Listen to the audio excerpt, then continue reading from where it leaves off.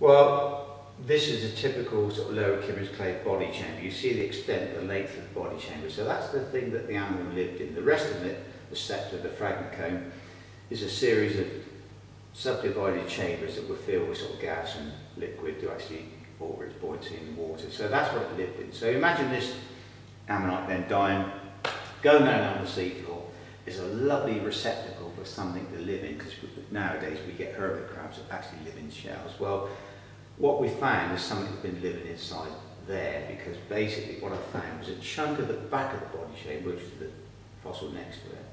I could see something shiny in it. When I prepped it, it actually yielded the carapace of a little lobster.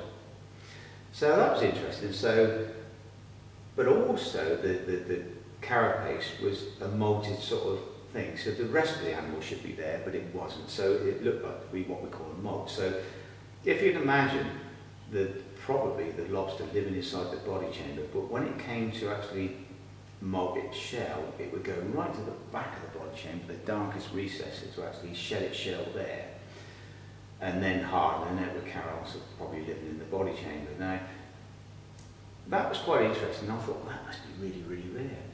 And so I broke another body chamber, the back of the body chamber of another ammonite, and what did it yield?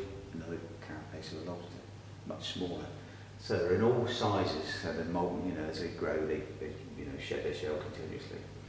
And that's really interesting. So, because again, bear in mind, I think the thing is that on the seafloor during Kimmeridge times, especially at some times, it's pretty anoxic, not a lot of oxygen living on the seafloor. And so this proves at certain times that there must be something living on the seafloor inside this ammonite for quite some time. Okay. Also confirms the fact you see on the exterior of the body chamber worm tubes, so they must have colonised that hard substrate as well. Okay. But that's quite an interesting thing that no one's picked up on before.